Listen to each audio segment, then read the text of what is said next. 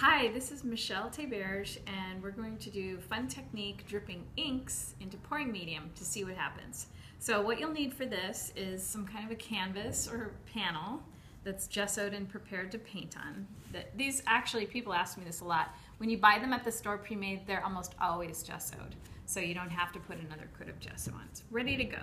Then we'll need some acrylic inks. Fluid acrylics wouldn't work for this. It needs to be as thin as an ink, really watery consistency.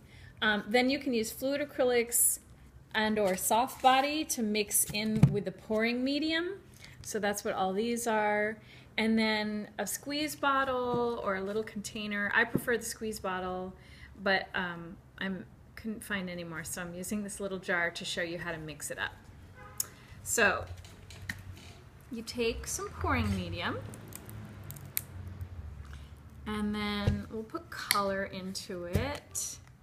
And actually you can, yeah, I'll use the soft body. I was gonna say you can, if you just have the inks, you can use the inks to tint the pouring medium as well. But the pouring medium comes colorless. This is soft body in a tube. Don't be confused by heavy body. This says soft body on it. The thicker paint is the heavy body, but you wanna use the soft body for this technique because it will mix in much more easily with the pouring medium. And stir that up really well so it's thoroughly incorporated. And then I think I'll add some white to lighten it.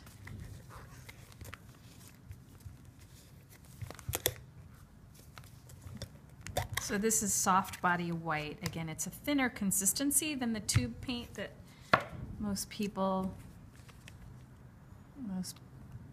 painters use.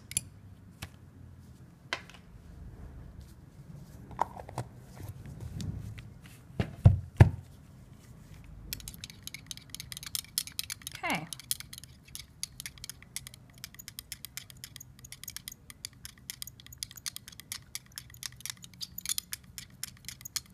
All right.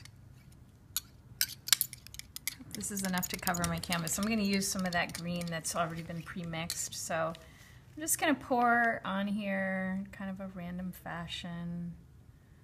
Just can be very playful and have fun with this.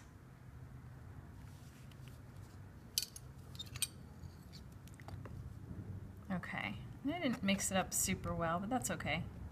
I see some of the white didn't get mixed in. That's why I like to use the bottles, because I can shake it up. And you can watch my other videos and I show how to do this technique, but that's all right. I'm just gonna let it be kind of marbly. It's fine. And here's some green that I pre-mixed.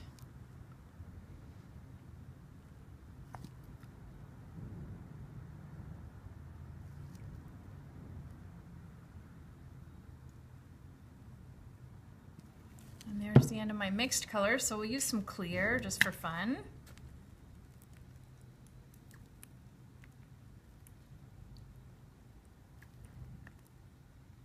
What I'm trying to do is just coat the whole canvas with pouring medium.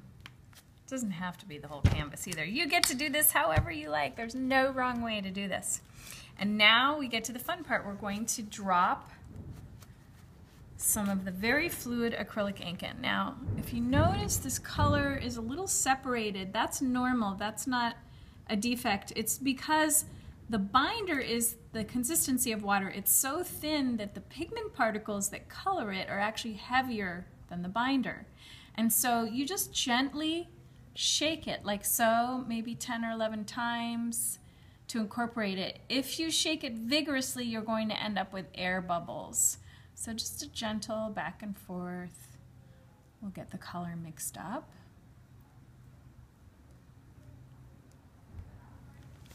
And then I'm going to drop some on here. Again, this is just very fun and lighthearted and playful technique. You don't have to know how to draw to do this, so this is really fun. If you need to shake things up in the studio, or if you have a friend or a student who you know could use a little loosening up, you can introduce them to this. So many people are intimidated by making art, and I like to make it accessible for everyone. So not everyone is going to learn classical painting technique and how to draw, but I think everyone should enjoy color and what it does. So right now the drops are still circles, but they'll start to migrate. I'm going to take some of this turquoise. So I just put phthalo blue. This was the vivid lime green. I've got a deep turquoise. I'll put a few drops of that.